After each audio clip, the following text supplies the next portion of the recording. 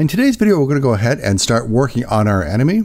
And the first thing I want to do is get the enemy to logically follow me around in the scene. So let's go ahead and create a prefab first for our enemy. So we've got spheres for asteroids. What else do we got here?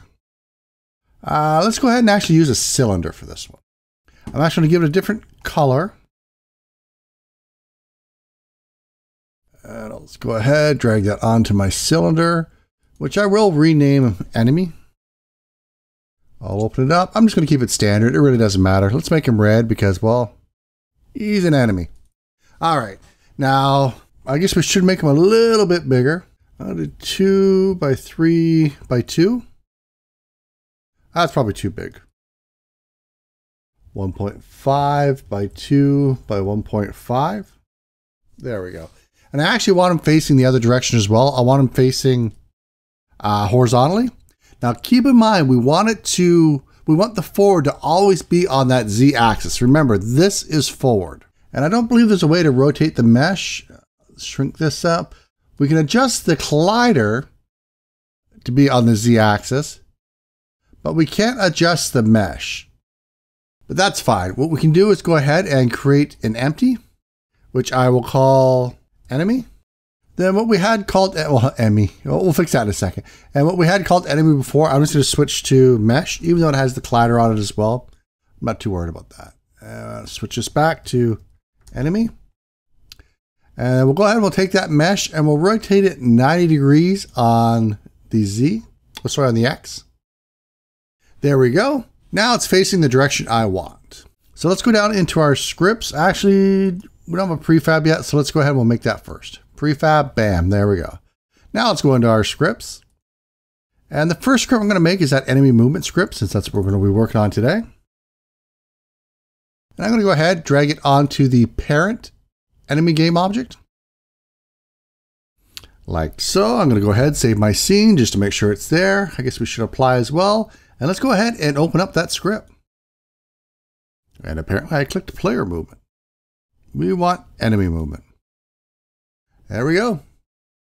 All right, just like before, I'm going to go ahead, take everything out. And the first thing we got to think about is, well, we're going to be following the player. So we're going to need something to store that player's position in. And since it's the position that we're curious about with the player, we're going to go ahead and actually just store that transform. Now, there's no reason to make it public. So I'll make it a serialized field. It's a transform, and I'm just going to call it target. And then I know I'm going to need an update because that's where we move. And I'm going to need a few things in here. One is going to be a method called move. This is our call from update. And I'm going to have another one called turn. Just so I can keep my movement code and my turning code separate in case I want to do something different with later. It's just easier if it's in different methods. And I'll just call turn first. I just like the idea of every frame making that slight adjustment to turning before I call my move. All right, so let's go ahead and take a look at turn. And I'm going to go ahead and take my enemy. I'm going to move him behind me and over here. And while I've got it, let's go ahead and assign what I want to chase, which will be the player now. So the way I want this to work is he's going to head directly for the center of my player. And I don't want him to turn right away automatically. I want him to just have like a slight turn, so like a little bit of an arc. So let's work on that code first. I'm going to jump back into my script, and I'm going to want to figure out the position that I want to rotate to. So I'm going to go ahead and make a vector 3, and I'm just going to call it pos. I'm going to be equal to whatever my target's position minus my position. And then I'm going to want to make a quaternion, which I'm just going to call rotation. I'm going to set that equal to quaternion.rotation. And what we want to look at, which is that position that we set up. And now I just need to assign that back into our transform. And we're setting the rotation. But I don't want it to go there right away. I want it to move a little bit each frame. So I'm actually going to use a quaternion slurp. And we've worked with these before. We know how it works, right? We got to go from point A, where we are, to the rotation we want to be at, and then over a certain amount of time. So I'm going to say time dot delta time but I want to add a clamp to this. I don't want to rotate too quickly or too slowly. I want to be able to adjust that. So I'm going to come up into the variable section here that we have. I'll make another serialized field. It's going to be a float. And I'm going to call it rotational damp. And I'm going to set it to, I don't know, 0.5 by default. And this time.delta time, I'm going to multiply by that. And helps if I spell it right. Rotate. Boy, I had a rough time there, didn't I? I'm just going to redo it all. There we go. So I'll come down here. Rotational damp times time.delta time. And since this is a fraction, it's actually going to speed it up the smaller the number. So let's go ahead. We'll save that off. Make sure there's no errors. And let's start it up. So there we go. It slowly starts to rotate towards me if I go ahead. And I don't want to fly around. I'm just going to move myself around this way. We can see that it rotates towards me.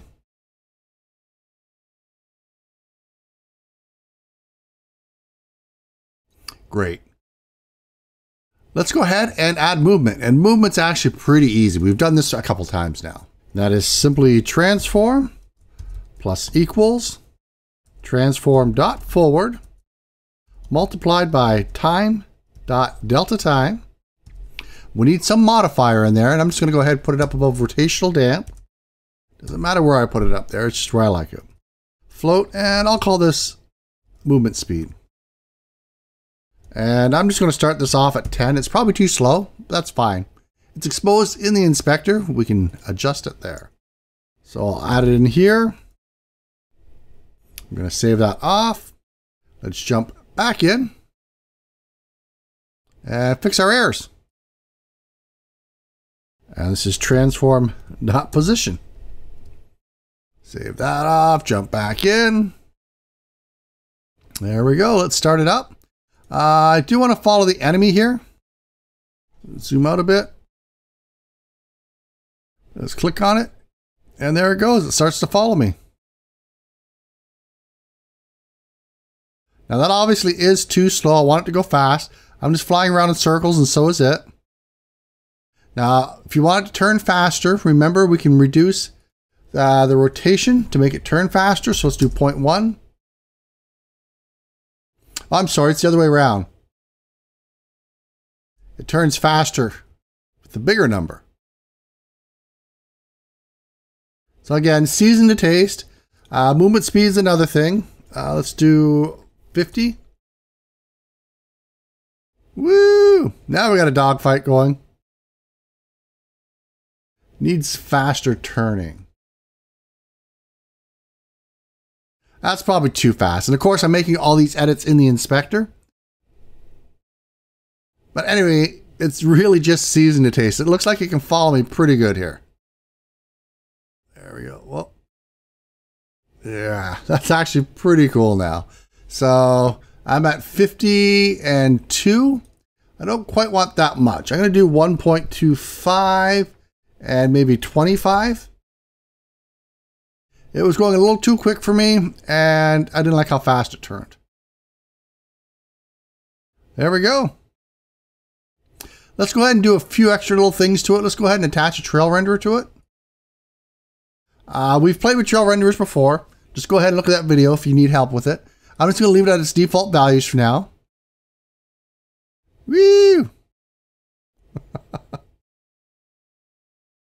Yeah, see if I can get it turned right around to see it. Well, I can see it's trail renderer.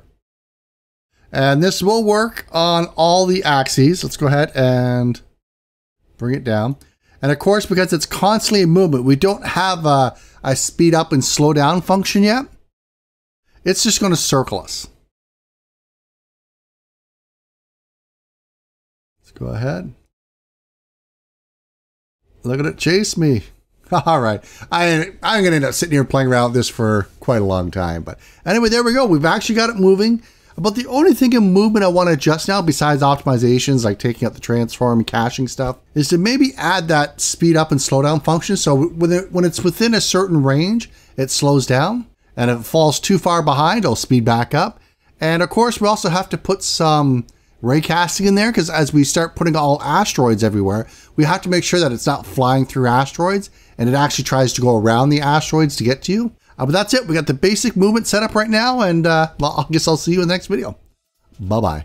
Let me know down below how you think this series is going so far for the people that are following along. Do you like it so far? You have any suggestions? Again, let me know down below. So if you like the video, go ahead and hit that subscribe button down below. It really does help me out here on YouTube. And go ahead and follow me on Twitter. I can be a pretty chatty guy over there when I'm not walking through a forest or being stalked by eagles and falcons, lions, tigers, and bears.